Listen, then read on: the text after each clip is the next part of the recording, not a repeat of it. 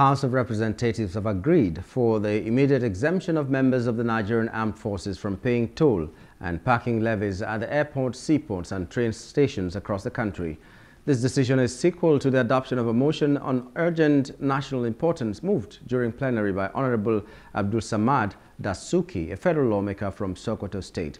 While leading the debate on the motion, Dasuki stressed the importance of the roles performed by members of the armed forces in safeguarding the territorial integrity of the country while putting their lives on the line.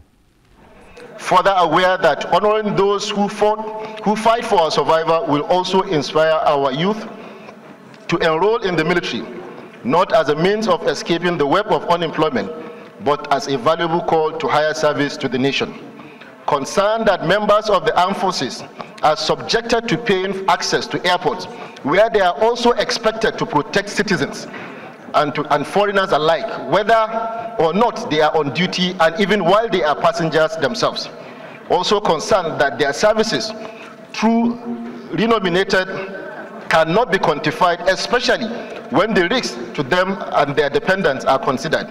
Troubled by the fact that comparable violent attacks and kidnapping have been occurring on a weekly basis, including a prior incident approximately 2 weeks before the Ejiba incident, where 2 individuals were abducted from residence of a prominent businessman and political figure named Mr. David Joseph, an abduction that tragically resulted in death of one of the victims.